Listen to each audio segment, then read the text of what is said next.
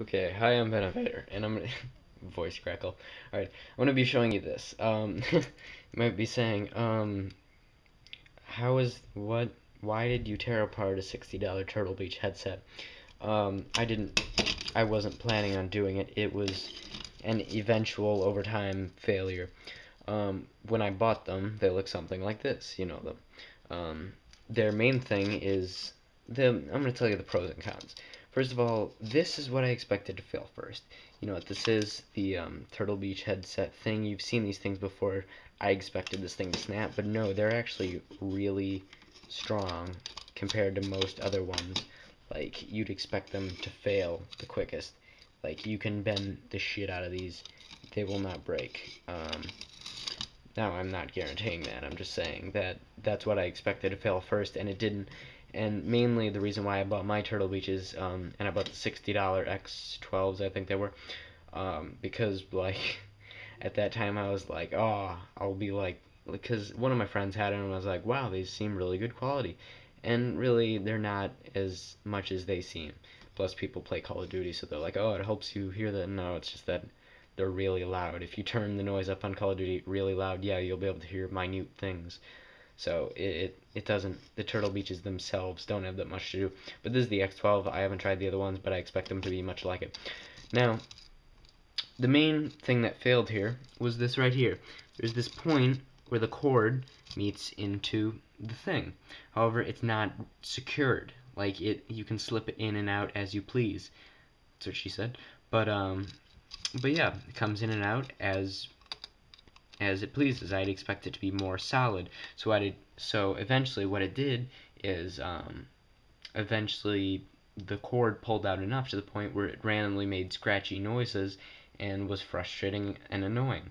So eventually that pissed me off, so I burned it with a lighter, but that obviously didn't keep it steady, and it still did the noises, so that's what failed first for me. Well, actually, no, that's not what failed. That was the second thing that failed. First thing that failed was these, where the cord meets where the cord itself meets the headphone jack, which looks like one of these.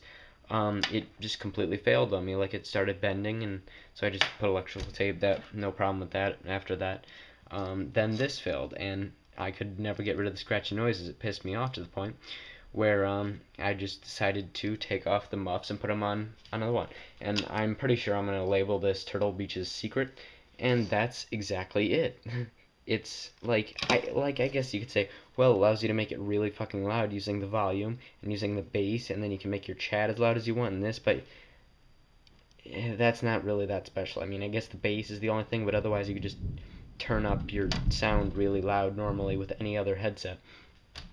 And it's like super, well, it's better than the ones that they come with.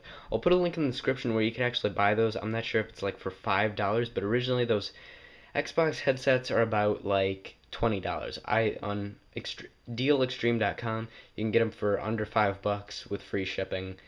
You can check it out. It's legit, but I'll let you decide that. Put a link in the description to where you can get $5 headsets, where originally you buy them for 20, and the headsets that you buy at like say Radio Shack for Xboxes are complete shit. I don't know why they charge so much for them. But I bought mine for my laptop because I expected to do a lot of commentaries and I expected it to give me the best quality, and I was hoping for the best, but I got this. But yeah, the main point in these, see this might as well be a Turtle Beach headset, except for the fact this actually came in a box of 10 at a garage sale. They're just regular headsets, but all of them normally have this.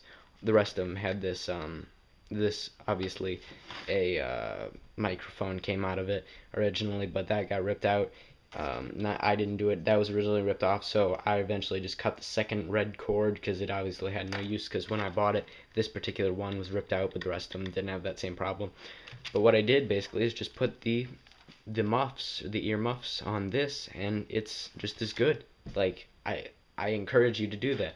Either buy a headset on Deal Extreme, which I'll put a link in the description where you can buy those headsets for $5, or if you just like it for the comfort and quality, just go on eBay and buy these fucking muffs. They're amazing. That's it. That's why they're so comfy. It's just the muffs. It engulfs your ear. It allows you to only hear it. It takes out the ambiance noise. It's these muffs. That's their secret. These muffs. Just buy these muffs and put them on an existing headset, and it'll make it a lot better. That's the only thing they have. That's why it's good. Fuck everything else. It's not any of the software hookups. No, it's the muffs. It's the muffs.